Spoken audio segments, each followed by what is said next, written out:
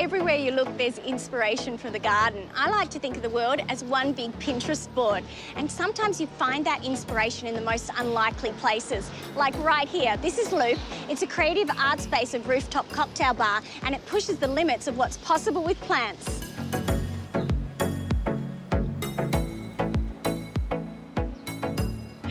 It all starts outside with this jaw-dropping vertical garden, which features over 1,000 plants.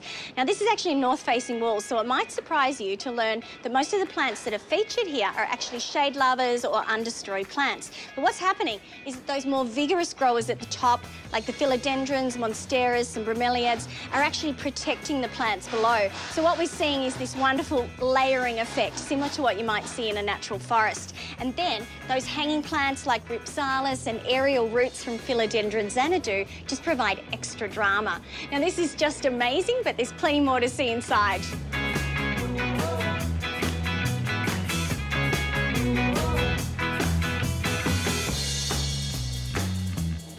This ground floor space has been a hub for local musicians, artists and DJs for years, but it's the magnificent hanging baskets which provide the green inspiration. Now, most houseplants would be used to dealing with low light, but this has got a kind of dark, moody atmosphere, so the plants that live here have to be really tough, which means you'll find some of those really beautiful plants that you grow at home, like spider plants, monstera, Boston ferns. When it comes to watering, what they've done is these rattan hanging baskets have actually been lined with plastic and then holes punched into it for drainage. So that helps to conserve moisture.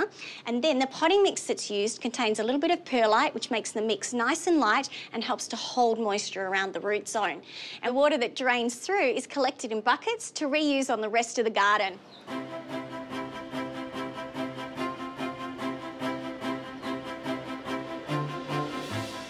Now we're 3 levels up on the rooftop and it's just magnificent. So if you're creating a rooftop garden like this, it's all about working with the different microclimates.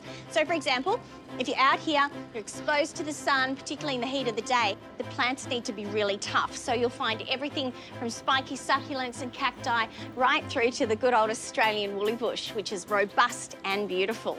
And then if you look up, you can see the beautiful ornamental grapevine growing over these cables. So this is a variety called Crimson Glory, which goes a magnificent red colour in the autumn time.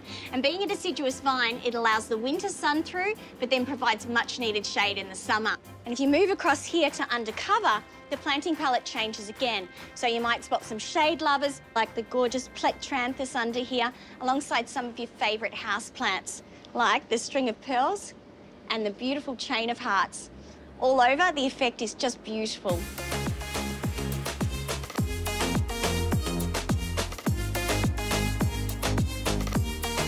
In a small space, it's always nice to introduce a little bit of height and scale with some feature trees. And this is the tree aloe. So it's got striking architectural form, and over time it forms a magnificent tree base. You'll also find the silk floss tree, which has a really distinctive thorny trunk. Adam, great place you've got here. Thank you. What motivated you to make it so green? Oh, well, I guess I thought that, you know, in the CBD, there was a lack of genuine garden space and rooftops. What we wanted to do was create a genuine garden space with the gardens as front and centre and as a feature and a niche, so that Melbourne people could stumble upon a sort of genuine garden oasis. The hanging baskets in the ground level are looking fantastic. How do you keep them looking so green and lush? Well, they're aided primarily by a fairly complex and intricate LED grid plant lighting system from Holland. These systems are often used to light commercial tulip farms.